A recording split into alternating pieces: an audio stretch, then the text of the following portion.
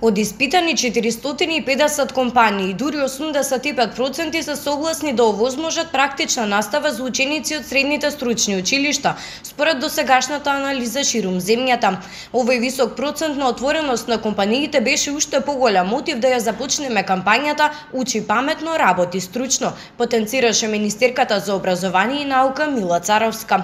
Сакаме да ја вратиме довербата помеѓу училиштата и компаниите. Целта е да обезбедиме што поголем број на компании кои што ќе ги отворат вратите за учениците кои што се во средните стручни училишта.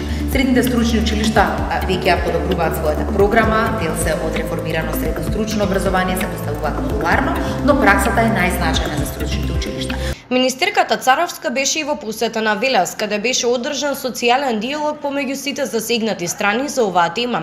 Беа спроведени различни ставови и размислувања. Став на бизнисмените од Велес беше укинување на средното образование, додека директорите на училиштата не се согласуваа со овој став.